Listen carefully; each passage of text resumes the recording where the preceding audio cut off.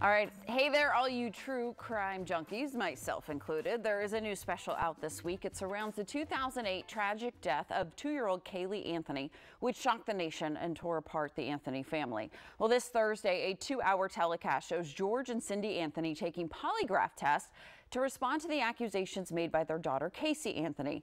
And here to give us a look at how it all shakes out is host and journalist Tony Harris. Good to see you, my friend. Kristen, how are you? How's the fam? How are the girls? How's your hubby? Everybody is doing great. Happy New Year to you. So good to see you and see you on this story. I love your reporting. What was it like to sit down with Cindy and George Anthony?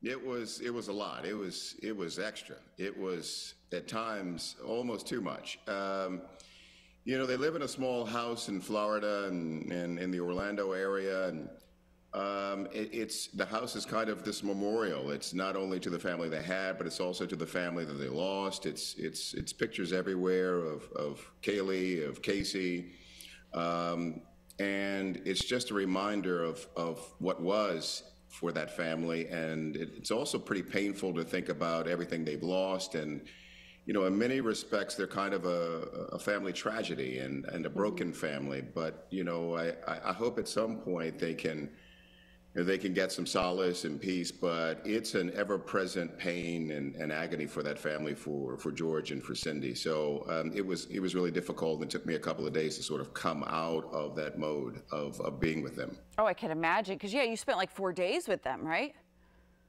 Yeah, it was tough. It was tough, and you know, as you know, because you know you're a fan of the true crime world as well.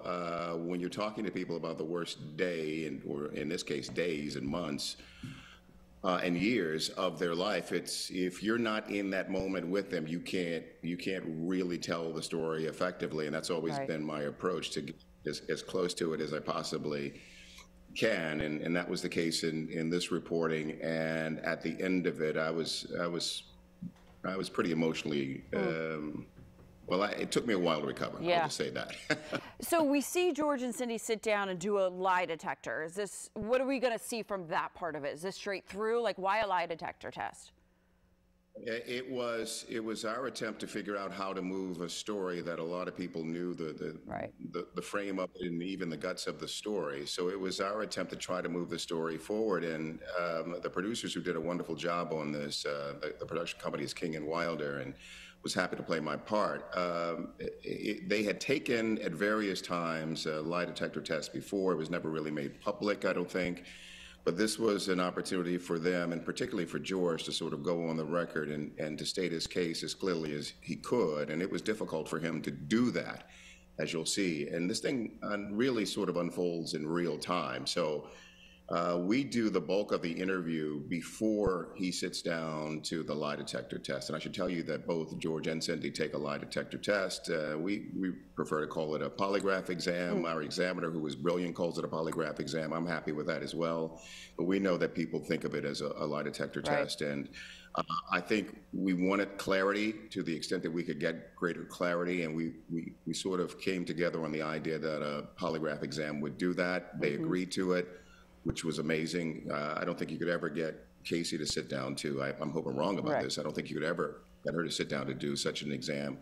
But I think we get some greater clarity on this story. Well, Tony, thank you for bringing this story to us. I know it was a lot of hard work, but if anybody can move a story forward, bring us some clarity, it's you. So good to see you. Always great to see you, Kristen. Tell everyone I said hello. Will do. All right. Thank you so much, Tony. Again, you can watch the 2-hour special, Casey Anthony's Parents, the Lie Detector Test, this Thursday on A&E.